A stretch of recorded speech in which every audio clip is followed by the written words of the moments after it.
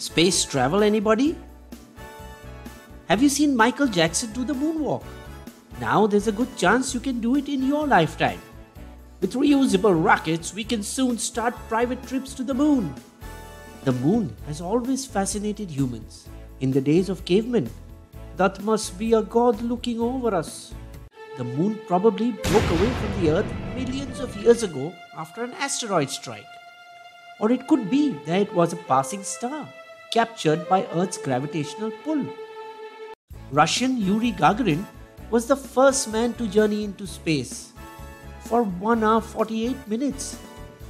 Apollo 11's moon landing in 1969 was a big milestone event for space travel.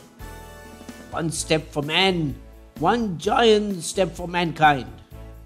Neil Armstrong and Buzz Aldrin, the first men on moon. To test how living things would react to zero gravity, in 1957, Russian scientists first sent to space a stray dog from the streets of Moscow named Laika. Others sent monkeys and mice to space.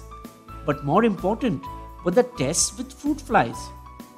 Fruit flies have 75% of the genes that cause disease in humans and have a lifespan of 8 to 14 days. So researchers can test several generations for mutations.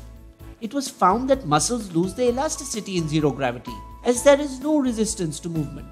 At first, the Russians designed a special space suit to wear which mimicked the effects of Earth's gravity.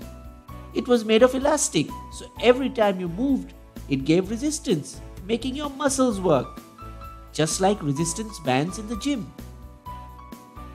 But why is space travel even necessary? Isn't our planet enough? Scientists want to mine rare minerals like helium-3 and titanium from the moon, which can be useful on Earth.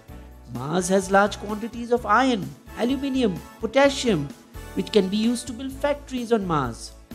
From September 1991 to 93, the Biosphere experiment in Arizona, USA enclosed 8 people in a large bubble with the aim for them to survive 2 years, where they would not only produce their own food, but also their own oxygen. Inspired by the movie The Martian, where Matt Damon grew potatoes that helped him survive, scientists successfully grew potatoes in a Mars-like environment in an experiment conducted in March 2017 in Lima, Peru. Earlier, when a rocket was sent into space, it could not be used again. But companies like SpaceX, Blue Origin and Virgin are perfecting the art of reusing rockets, thereby saving costs. Soon it will be like a plane.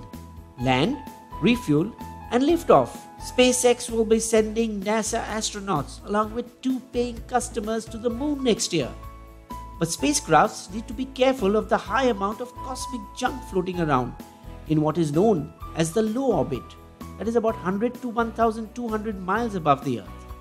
In 2007, China destroyed an all-weather satellite, creating more than 2,500 pieces of debris.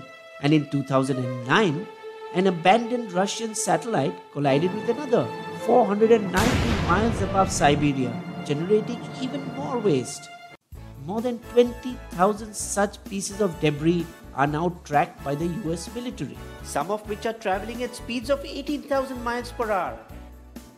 Another threat to space travel is the presence of millions of radiation-charged particles floating around in space. The Earth's magnetic field protects us by trapping these radiation particles in orbits that surround Earth, in what is known as the Van Allen belt.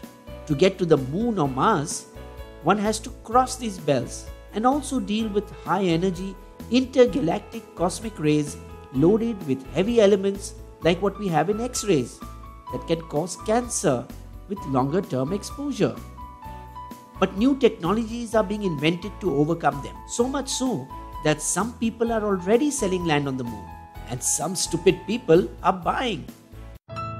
So I guess we will soon know what Frank Sinatra meant when he sang, "Fly me to the moon and let me play among the stars. Let me see what spring is like on Jupiter and Mars."